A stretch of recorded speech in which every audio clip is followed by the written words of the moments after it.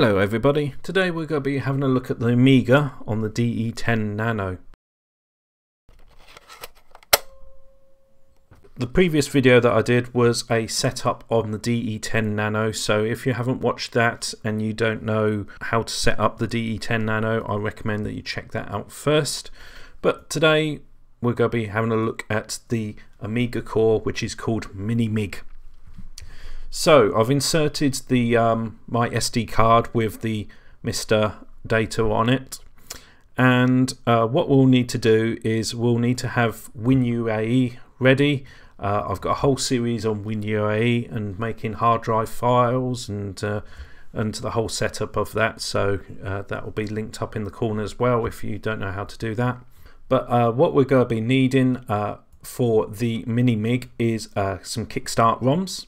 Now, Kickstart ROMs are also available from the Amiga Forever pack, so if you've got the Amiga Forever pack installed, you'll find under the C drive, under Users, Public Documents, Amiga Files, under Shared, and then ROMs, you'll find all the ROM files.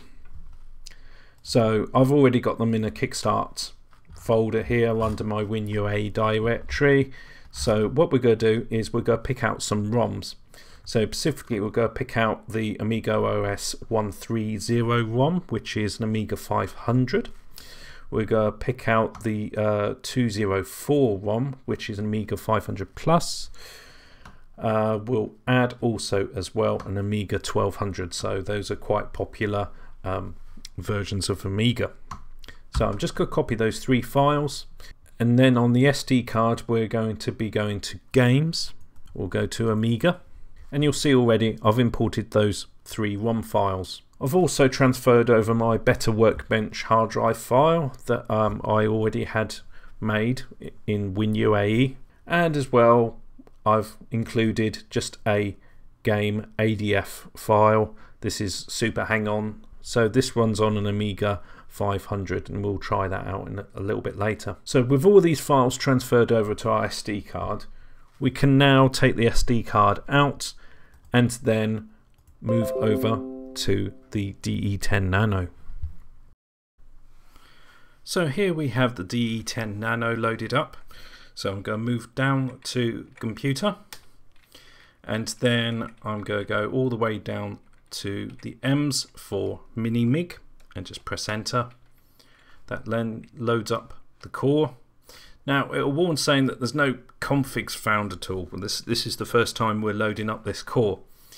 It does look for a Kickstart ROM that's just called kick.rom, but all of ours are changed to a slightly different name. So if we press F12, what we can do is we can go to CPU and chipset, press enter, and then we'll make sure that we've got a Amiga 500 selected, we've got a 6000 processor selected, so we can go left and then to memory, and then under memory we've got 1 megabyte of chip RAM and 2 megabytes of fast RAM.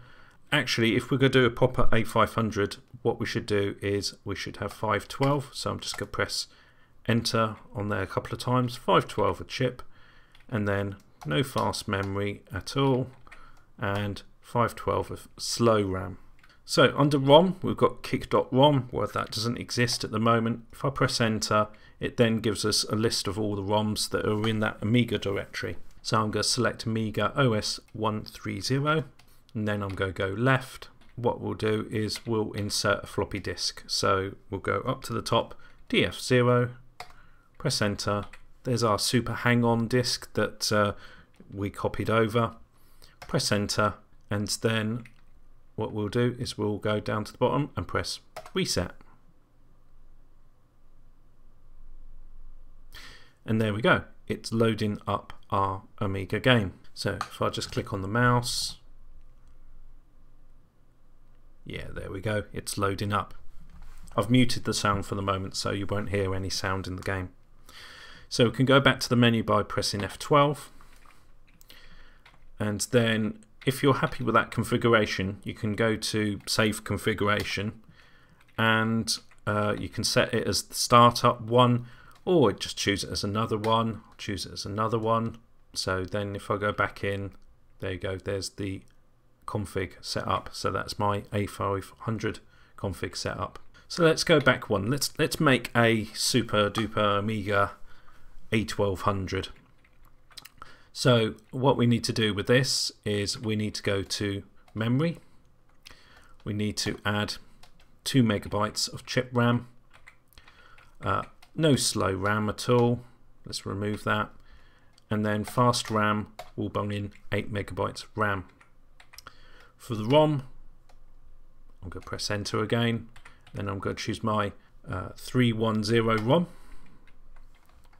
And then go left again. So under the CPU and chipset, just go press enter. CPU, press enter for 68020. And the chipset, we're going to have an AGA chipset. So we're going to go left, back to the main menu, and then we'll choose hard drives. So at the moment, there's no ID hard drive connected, so I'm going to press enter to enable it. So we'll go to primary master, and then go to not selected, press enter on that, and then there's our better workbench hard drive that's in that Amiga directory.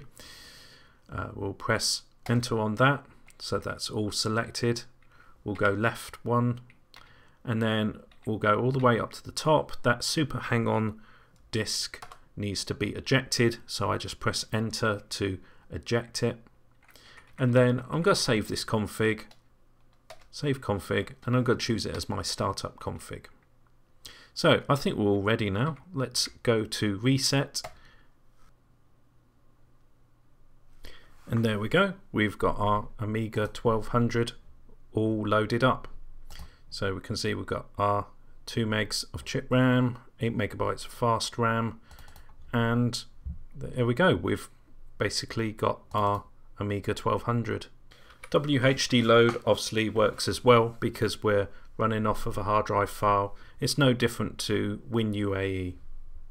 If you enjoyed this video, please leave a like and subscribe if you wish to see more. And thanks for watching, and I'll see you in the next video.